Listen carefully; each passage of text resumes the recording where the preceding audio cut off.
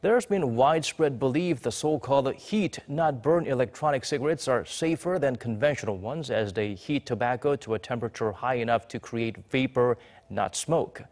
But that may not be the case, as health authorities in the nation announced there's no reason to believe these relatively new contraptions are less toxic. Our Ko Roon-hee explains further.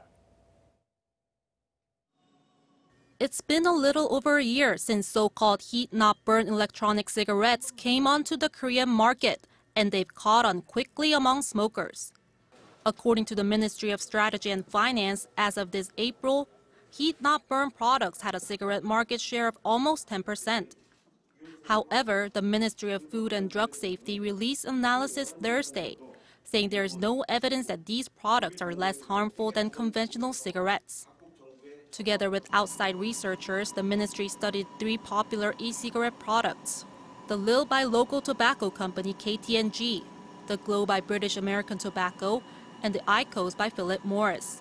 In them, it found 5 substances classified as first-level carcinogens by the International Agency for Cancer. However, the amounts were only between 0.3% and 28% of those found in conventional smokes. The amount of nicotine was similar to that found in ordinary cigarettes, between 1/10 and 1/2 of a milligram. The ministry added that 2 of the products, though, contain more tar. Some of the heat-not-burn electronic cigarettes contain more tar than regular ones. This means these e-cigarettes could contain other toxic substances not found in regular tobacco. But the report was met with a backlash from manufacturers who've called it meaningless.